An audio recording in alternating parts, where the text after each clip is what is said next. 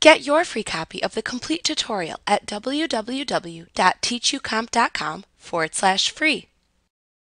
After creating an accountant's copy of your company file, you must import your accountant's changes back into your company file later on to restore full functionality to your original company file.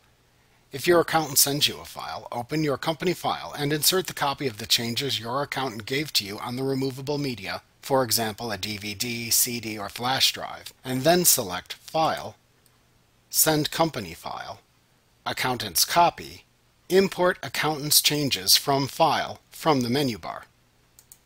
You must make a backup before you can import the accountant's changes, so make a backup file when prompted to do so by QuickBooks.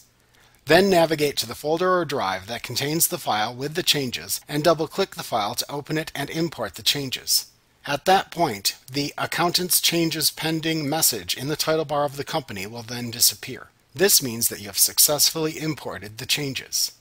If you receive the changes from the Internet using the File Transfer feature, you will receive an email from your accountant informing you that the changes to the accountant's copy are complete and that you have changes to import. At that point, you have 30 days to import the accountant's changes into your company file.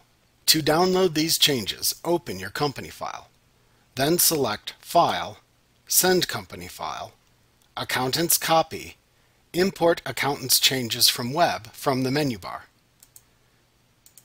After the download is completed, you will see a listing of the accountant's changes appear within your company file. Note that the Accountant's Changes Pending message has also disappeared from the title bar of the company file after doing this.